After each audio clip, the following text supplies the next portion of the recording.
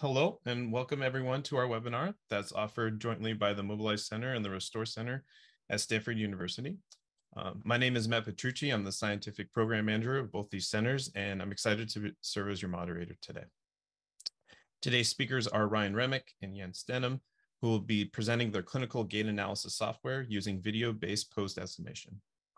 The first part of the webinar will cover their validation of their software and results in clinical populations. And in the second part, they will share how to execute this workflow and provide perspectives on best practices for getting optimal results. Today's webinar is brought to you by the Mobilize Center and Restore Centers, which are both supported by the National Institutes of Health. The Mobilize Center is focused on developing and disseminating state-of-the-art biomechanics and machine learning tools for researchers to analyze human movement. The Restore Center is working to make these and other tools for real-world assessment of movement more widely available to the rehab research community. Before we get started, a couple quick reminders about the format of the webinar. We will have a research talk and then a tutorial, and we'd love to take your questions from both. We'll take your questions at the end of the research talk and at the end of the the tutorial, I'm sorry. Please type your questions into the Q&A panel in Zoom, so not the chat, but the Q&A panel, and we'll review them from there. Now I'd like to introduce our speakers. Dr. Roemmich is an assistant professor at the Kennedy Krieger Institute and Johns Hopkins University School of Medicine.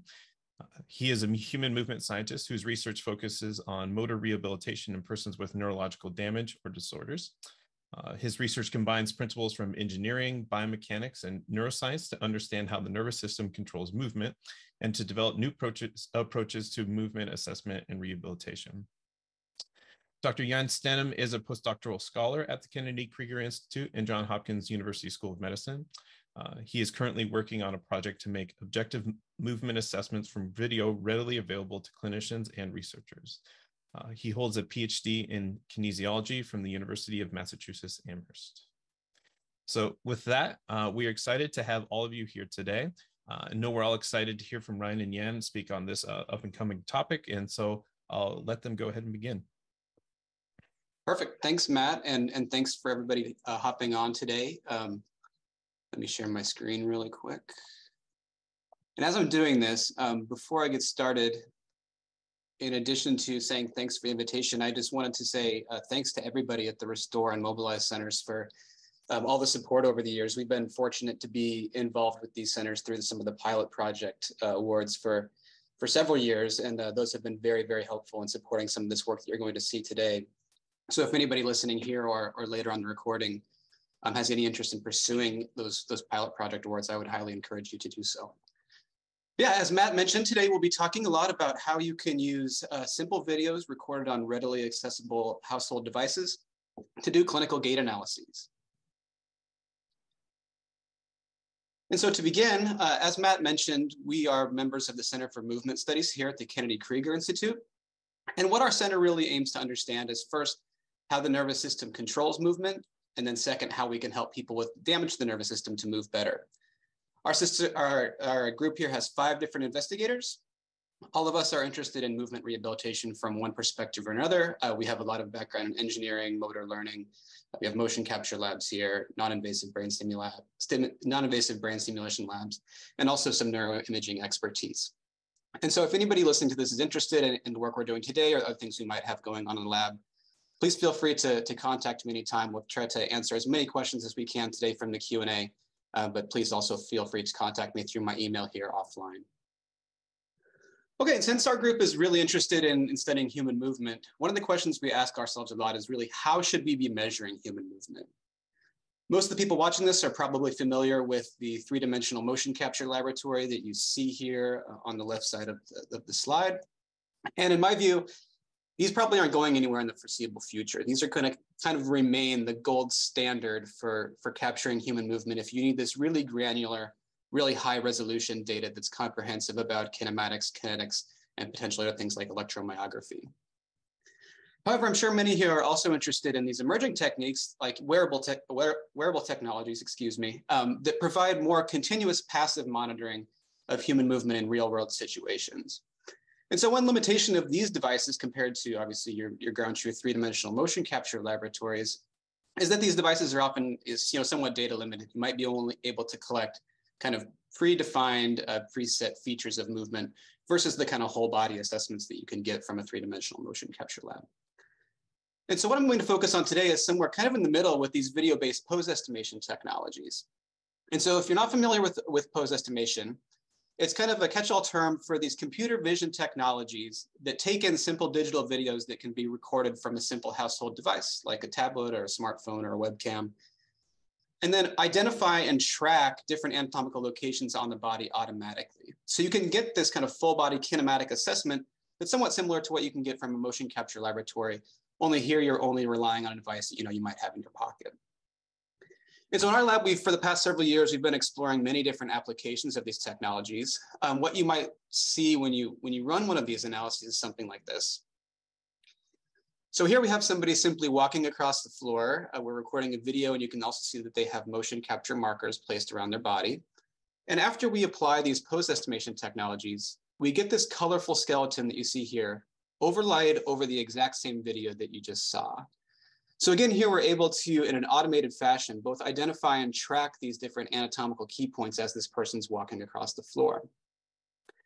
We're also, as we'll talk about today, interested in applying these technologies in a variety of different clinical populations. And so one relevant aspect of clinical populations is they often use assisted devices and other sorts of tech that change how they actually appear in these videos. So here's a video of someone who's had a stroke walking with a caregiver. And one thing to note here is that you can see this person is wearing an ankle-foot orthotic on their lower limb here on the left leg. And despite the presence of this device, we're still able to apply these technologies and track that movement accurately. So despite the fact that the person appears fundamentally different in the image here than perhaps some of the images that were used to train these pose estimation algorithms, we've still seen that we're able to track movement in these people with different wearable devices. There's also been interest in understanding whether these technologies can be used for people whose bodies might be proportioned differently than many of the images that are used to train these algorithms. So here you can see we have this cute little toddler here who's going to be walking across the floor. And despite the fact that her body is proportioned quite dissimilarly from an adult's body, we can still track her movement well as she moves toward the camera. Today, our focus is going to be on walking, but our lab is also interested in assessing other aspects of human movement. And so here you can see this is actually an old video of me sitting in my living room, recording on my iPhone. And here we've also included a hand model in the pose estimation approach that we use. So not only are we tracking my whole body, but we're able to track my fingers and my hand as I open and close it repetitively. Finally, one other question that we get often is, what kind of recording device, what kind of video quality do you need to be able to perform these analyses? And so to test this, we went about as far back as we could. This is one of the earliest known videos of someone with Parkinson's disease recorded over 100 years ago. And you can see that despite the black and white quality, the poor quality of this video, we're still able to track this person's movement. So we're confident that we can use these approaches across a wide variety of different videos of different qualities. So in a nutshell, what we're going to be talking about today is this considerable potential that we see for using this technology to address expanding needs for both remote measurement or remote assessment of movement, and then also potentially delivery of telerehab. So our big picture goal is kind of this. We really envision this clinician-centered use of pose estimation for conducting remote assessments of movement and delivery of telerehab. Before we dive into our papers today, I want to make two main points. The approaches that we're talking about today, one, are certainly not intended to replace the clinician. We again want to emphasize this clinician-centered approach where they get the data and then the data they receive helps to inform their clinical decision-making. And two, we're not really interested in trying to replace the three-dimensional motion capture laboratory either. We're trying to use household technologies to provide data to these clinicians that they can again use to make decisions for their patients. And so because of this, we've done a lot of different interviews, and we're talking to different clinicians on a day-to-day basis. And we've really started to aggregate these different requests in terms of what do they want from these technologies and what can we deliver to them that will be most useful in their day-to-day clinics. And so we've started to put together these lists of requests, and that's really helped to guide the constraints that we've placed on our approach. So first here, one common request that we get from the clinicians is they don't want any additional equipment or setup, and kind of going along with this, they don't want to spend any additional time performing these assessments beyond what they would see in their current clinical standard. So they'd prefer not to have to calibrate anything. They would prefer to be able to use single devices, and you'll see that next. They want to be using something that they already have. They don't want to have to purchase something new in order to be able to conduct these assessments. And then ultimately, they want to receive something back that's pretty direct and pretty interpretable. So a common kind of standardized set of results that they can use, again, to inform their clinical decision-making. And so what this means in summary is that we've really kind of distilled this down to most of the clinicians that we talk to really want a point-and-click solution. They want to be able to use the device they already have in their pocket to record a video and get something interpretable and meaningful back. And so that's where we're going with the rest of the presentation today. How can we deliver this point-and-click solution to our clinicians and end users? Excuse me. Who are these clinicians and end users? We've had significant interest around Kennedy Krieger and Hopkins here in terms of both the spectrum of different conditions and behaviors that people are interested in studying. You can see on this list, there's a variety of both conditions that are most common in older adults, conditions that are common in pediatric populations, and a variety of different both upper and lower extremity behaviors. Today, we're going to focus on two patient populations in particular, people who've had a stroke or people with Parkinson's disease. And as I mentioned at the beginning of the talk, we'll focus primarily on reaching, although if anybody has questions about any of these other clinical populations or these different behaviors that we're tracking, please feel free to reach out to me either during the talk or offline afterward. Okay, so in addition to the requests that we receive from clinicians in terms of how we should be formulating and delivering these tools to them, we also have a series of commonly asked questions that we receive in terms of the usability and general usefulness of these applications. And so probably the most common question that we get is simply, how accurate is it? And then also people often want to know if it's validated in their specific patient group of interest, whether it can measure their particular behavior of interest. And then ultimately, and this is where we probably spend a majority of our time nowadays working on these applications, is really addressing this issue of usability. So clinicians and end users really want to know, okay, this is great, it looks cool, but ultimately, how do we use it? And so we'll be walking through these different questions step by step today to hopefully provide some at least preliminary answers to them. Okay, so the first paper that I'll talk about today is a paper that I worked on with Jan and Christina Rossi a couple of years ago. This paper is published in PLOS Computational Biology, so it's open access. You can access it freely available on PubMed or your search of choice. And this was really our first step into looking to see how well we can use these video-based technologies to get a human gait assessment that approximates what we see in our motion capture lab. I want to begin talking about this paper by thanking this group that published this open data set. Without this data set, we would not have been able to do this preliminary work during the pandemic. So there's a paper available here that provides both simultaneous motion capture and video data. You can see the motion capture on the left and the videos on the right. The useful thing about this is that it doesn't only provide one perspective of the video, but there's two. So you can see if I play this again, we can receive video from both sides of the body as the person's walking across the floor. So single motion capture stream, but two simultaneous videos. And so what we did with this is we used a pre-chain network that was that's freely available online called OpenPose, and that's what you see on the top here. So again, we took excuse me, the video that I just showed you on the previous slide and applied the OpenPose algorithm to it to be able to track the person's movements as they walk across the floor. And then we performed a series of calculations on these walking patterns to see how closely we could estimate a variety of different, both spatiotemporal and kinematic gait parameters that we measured from the ground truth motion capture. And so this is really getting at this first question that we receive all the time, which is like, this output video that you have with the colorful skeleton looks really cool, but how accurate is it? And so to begin, I'll start by talking about some spatiotemporal gait parameters. To orient you to the format of this data, this is going to be consistent across the next few slides at least.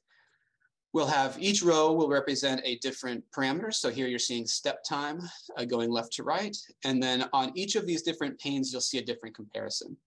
So on the first column, you're seeing OpenPose camera 1, which is the camera recording from the left side of the person as they walk across the floor. On the x-axis here, you're seeing a step time from the motion capture, so the ground truth step time. Similarly, in the middle column here, you're seeing the opposite camera. So from the right, the step time as derived from the OpenPose assessment of that video. And then here again on the x-axis is step time and motion capture. And then in the third column here, you're seeing the two cameras compared to each other. So the OpenPose analyses from each camera to assess whether the perspective on the person from left or right makes a difference. And so here, this is showing you all steps across all participants that were included in that data set. There were, I think, 32 total participants completing these overground gait trials in this data set. And you can see here across all the different comparisons we make, we see very strong correlations between both the OpenPose analyses and motion capture, and between the two different perspectives with the OpenPose analyses. This is an individual step-by-step basis, but oftentimes what we get in the clinic from something like a gait mat is a more summary statistic. And so here, what I'm showing you on the next set of data are individual participant means. So if we collapse across all the steps and calculate a simple individual participant average, we can see that the accuracy improves significantly, such that we receive very, very strong correlations again across all of these comparisons. Now, temporal parameters are pretty straightforward. We can set up an algorithm that Jan will walk you through a little bit later to detect important gait events like heel strike and toe off that will allow us to calculate these different temporal parameters as people walk across the floor. But of course, when we're studying walking, we're typically interested in spatiotemporal information. So there's also a need to be able to calculate spatial gait parameters. And since these are simply digital videos in pixel space, we need to come up with an approach to translate this pixel space into known distance in the real world. And so Jan has a GUI here that he'll walk you through a little bit later that allows us to do that, as long as we have some points of reference in the frame that we know how far, that we know the distance between these points. Like, for example, you can see we've selected these two pieces of tape on either end of the room here. We can input that distance and then scale the video such that we can convert pixels into real units of distance. And so when we did that, we're now able to calculate step lengths. And so what I'm showing you here is formatted again exactly like the previous slide, with the different camera views versus motion capture here on the left, and then the camera views versus each other here on the right. And again, showing you all steps on the top, we see strong correlations between the different measurements of step length. And again, these improve when we calculate an individual mean, calculate the same metrics at the individual participant level. And so if we want to get a simple summary statistic, what is someone's average step length? What is someone's average step time? We show that we can do this well using these video-based approaches. Notably here, I'm showing you step length and step time, but if you refer back to the paper, you'll see that there are a wide variety of other spatiotemporal gait parameters provided in more detail. Obviously, people are often interested in walking speed as well, which combines both step length and step time information. And so here we see, again, video-based estimates of gait speed across these different participants show strong correlations with the ground truth motion capture. However, it is important to note that when we're dealing with these kind of spatial transformations that we're making, there are significant drawbacks and significant limitations. So in our approach, depending on where the person is at on the walkway, this can, of course, significantly change the perspective with which you're looking at the person in the video. So these two images that you see here are synced in time. And so this is when the person is at the far left end of the walkway over here. You can see here, if we're looking from camera one, the step length, the feet appear, much farther apart than they do in the image on the bottom. And this, of course, in turn affects the OpenPose measurement of step length. So here you can see the OpenPose measurement of step length overshoots the ground truth as measured by motion capture. And again, at the same point in time, if you're looking from the opposite view, you can see that it undershoots that step length. So understanding where the person is at along the walkway and how the change in perspective and potential issues of image parallax can really be important for understanding the accuracy of your spatial estimates using our approach. And here's just another example at the other end of the walkway. These are, again, coincident points in time. Here on the top, you can see OpenPose underestimates step length relative to the ground truth, and here it overestimates. Okay, putting this in kind of less anecdotal terms and showing you the whole data, you can see these trends that I just described on the previous slide here across all the steps that we were able to measure. So as people move left to right across the walkway, depending on the perspective that you're viewing them from, the accuracy changes, with accuracy being optimal kind of right here in the center of the walkway when you're getting a nearly purely sagittal view of the person. And this is probably seen most clearly in the bottom right here. When you're comparing the two different camera views to each other, you can see these really kind of linearly intersecting patterns of data, such that there's almost an X here comparing the two, when you compare the two camera views. Again, highlighting those changes as people walk across the walkway. Okay, moving on from spatial temporal parameters, here are our sagittal kinematics that we observed in these participants. You can see here that we found that the hip and knee angles in particular could be estimated relatively accurately using either of the camera views. Ankle also show, if we look at the correlation coefficients, they're usually relatively strong. However, we've noticed this across several data sets now that when we're using OpenPose for our video-based gait analyses, that the ankle is certainly the hardest angle to measure in terms of the lower extremity. And so there's just a caveat here. You can still get decent estimates, but you should expect a little bit more error when you're looking more distally down the leg. Okay, and so this paper was helpful in guiding us where we wanted to go next. And so we really started to consider how can we make this more usable. And so one benefit of the data that we showed you previously was that these data were all recorded in a motion capture laboratory. This is an R motion capture laboratory, but I wanted to get a picture of the kind of the biggest motion capture laboratory I could find to really emphasize this point. But the point is really that if you're recording a sagittal view of the person, you need this relatively wide open space such that you can be far enough from the participant to get a sagittal view of them walking with multiple strides. And so while those data were recorded in something more like this, Jan and I started to consider that the real world where you're trying to do these assessments probably looks something more like this. You might want to be recording these videos directly inside a patient's home in a narrow hallway or inside a relatively cramped clinical facility, maybe even inside of an inpatient hospital room or along a long hospital corridor where it may not be possible to get these kind of wide angle views of your participant or your patient as they're walking across the floor. And so we wanted to then be able to start to do this in a more versatile way that could accommodate multiple different camera views and test this directly in patients. And again, I want to acknowledge the Restore Center here because they really helped to fund some of this work and help us to develop this approach as we've gone along. So thanks again to everybody with Restore.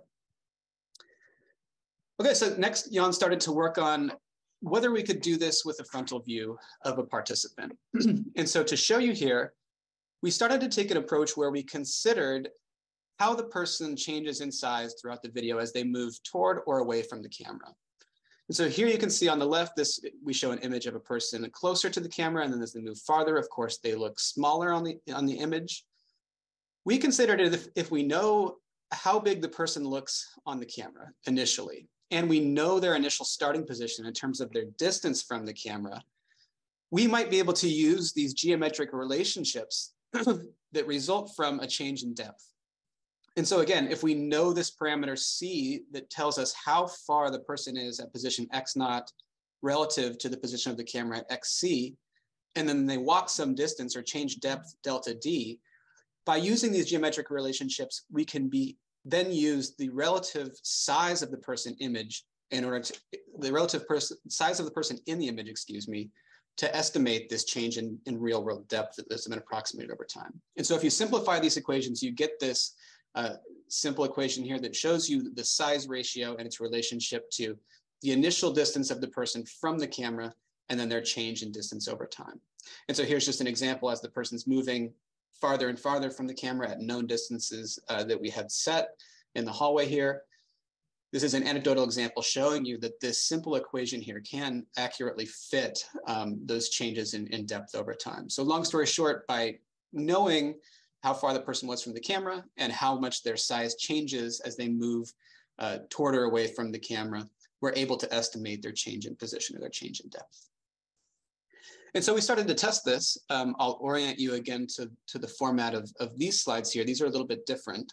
So now on the, again, each row is going to be a separate gait parameter. On the y-axis here in the first column, we're showing you video-based estimates of the person from the front as they were walking away from the camera. On the second column here, we're showing you video-based estimates of these parameters from the frontal view as people walk toward the camera. And then again, on the third column here, we're showing you video-based estimates of the front versus video-based estimates of the front as they walk away. So toward versus away, excuse me. And so again here, this was exciting to us to see because now we can see that these frontal-based assessments of the person walking also correlate strongly with ground truth motion capture. So we use that same data set that we had used earlier of the healthy adults without gait impairment to begin to test this frontal view. And similarly, when we studied step length here in addition to step time, We again found strong correlations with everything around, R equals 0.9. So very strong correlations between these frontal assessments of walking and the motion capture based data. And finally, again, combining these to estimate gait speed, we're again able to estimate gait speed with a relatively high degree of accuracy. Okay, so then, and the next question, as the title of our talk today suggests, we wanted to be able to do this in a clinical setting, or at least to start to investigate clinical populations. And so the next question we wanted to address is this validated in patients? And we did this in 2 separate patient populations.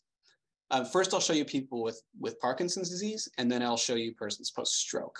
And so I wanted to note that these data were all collected in our lab. This shows 19 persons with Parkinson's disease and 40 people with stroke. And so we, if anybody are interested in these data, we have simultaneous video and motion capture recordings, both from the sagittal view and from the frontal view for these patients.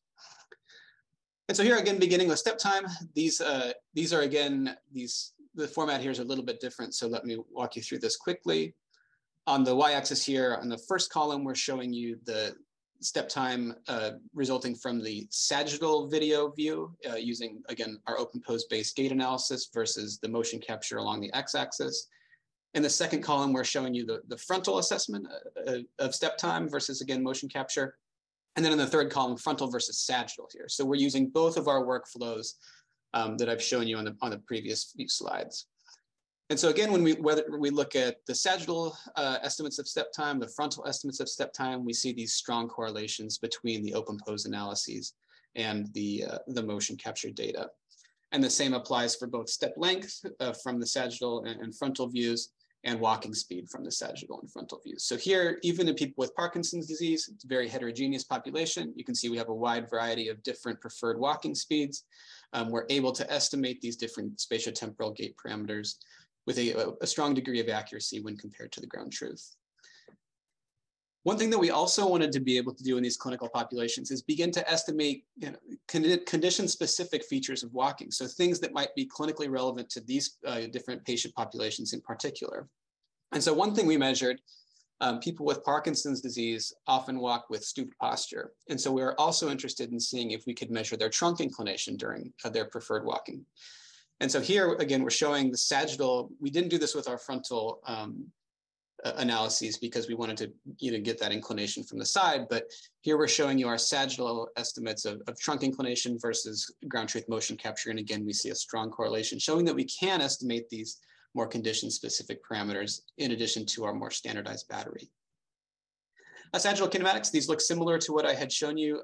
We still only are calculating kinematics from sagittal views. We haven't tried to expand it into our frontal analysis yet. But when we look at these sagittal views, even in these patient populations, you'll notice that the measurements we get of these different joint kinematics are very good. They agree very strongly with the motion capture data that we get across the hip, the knee, and the ankle. As I mentioned, we also collected 40 people with data on 40 people with stroke. And so these are formatted identically to the slide you just saw with people with Parkinson's disease. We have the sagittal versus motion capture in the first column, frontal versus motion capture in the second, and then the 2 video comparisons against each other in the third. Here, again, for step time, step length, and walking speed, we see significant and very strong correlations between all of our video-based approaches and the ground truth motion capture data. And then again, in stroke, we wanted to try to take a look at some condition-specific clinically relevant parameters. So here, oftentimes people with stroke not only walk slower than people without stroke, but they also walk more asymmetrically. And so we investigated whether we could capture step time and step length asymmetries using our video-based approaches.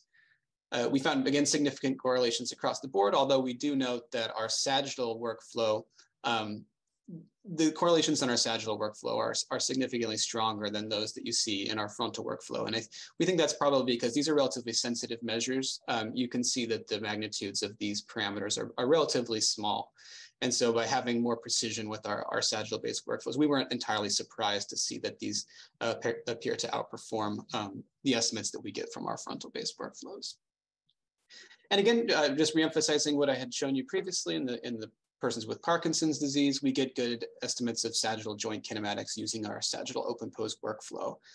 One notable thing you can really see in these data are more kinematic asymmetries in the participants. The top column, or the top row here shows data from the paretic leg, and the bottom row shows data from the non-paretic leg.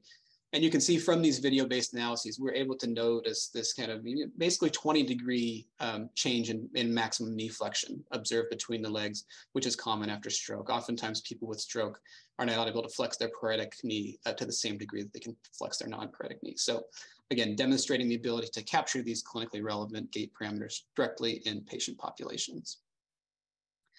Okay, the last set of data here I'll show you quickly. We really wanted to know too, with particular relevance for rehabilitation and recovery, whether we can actually measure changes in patient walking patterns. And so when we collected these data on people with stroke and Parkinson's disease, we not only collected gait data at their preferred walking speeds, but we also collected data at their fastest comfortable walking speeds. And so what I'm showing you on this slide are the deltas between those two different gait trials.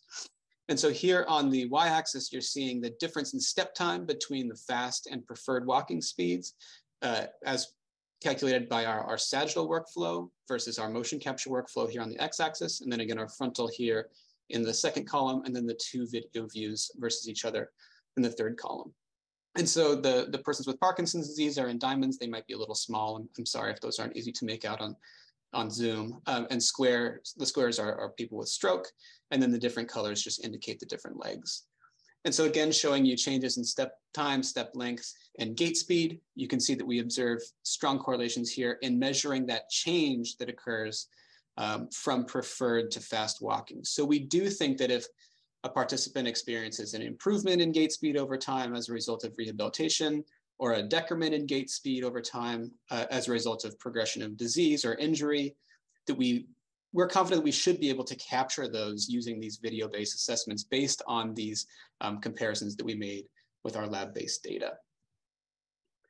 And so to go back to the commonly asked questions and kind of provide a summary for each of these, the first question, how accurate is it? Well, we know that a lot of the different parameters that I've shown you today are strongly correlated with ground truth motion capture data. So we feel confident that these are at least suitably accurate for many different clinical applications.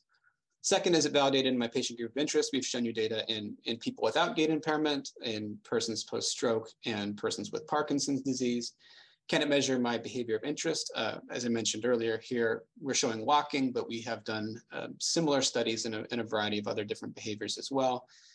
And then finally, how do we use it? And so that's what I think we'll spend the rest of the webinar on today. I'll turn it over to Jan, and he'll be able to show you step by step how to go about using this code. And so again, a quick thanks to the Mobilize and Restore Centers for inviting us today. And also thank you to all the funding sources here that have supported some of this work.